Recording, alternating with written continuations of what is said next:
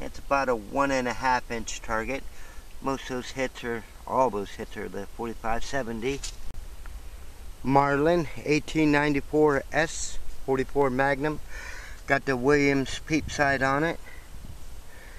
Gonna be shooting the Lee 240 grain round nose cast bullet, powder coated, my hand load. 100 yards. Well, I took that scope off. I'm going to regulate. This is going to be my home defense and a short range brush gun. So basically, you know, when I'm trying to kick the deer out of the woods, I have something light and quick. Lever open, but I'm not too worried about it anymore.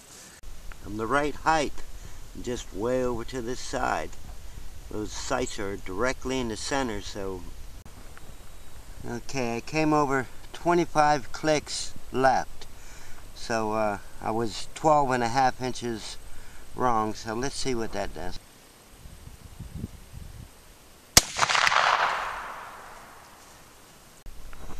Well, I'll come up and left a little bit more. I got these. They're a Berry's 240 grain hollow point. It's the same load as what I just shot. I want to see where they hit, so.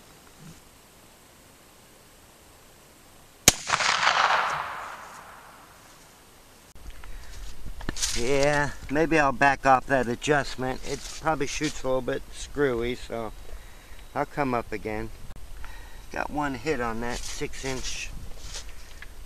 The other target is the same color as my front sight, so you know, and this is just a reminder, like if you're going to be hunting and you're choosing your front sight, don't make it the same color as the deer's hide, because you won't know where you're aiming.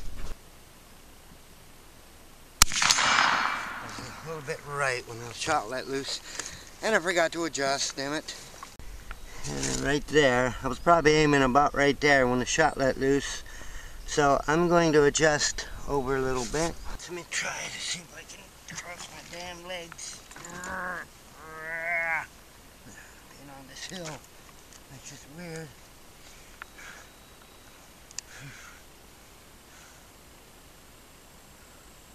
Yeah, this is worthless.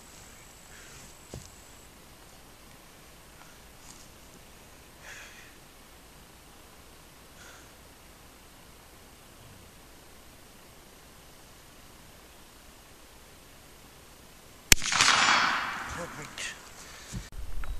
Well, right there, it appears weird, like got mud on it somehow already. I don't see how that is possible. I'd also like to congratulate President Trump on his re-election victory. The Democrats are trying to steal the election as we speak. It should have been called last night, but they still got some extra ballots they're going to submit.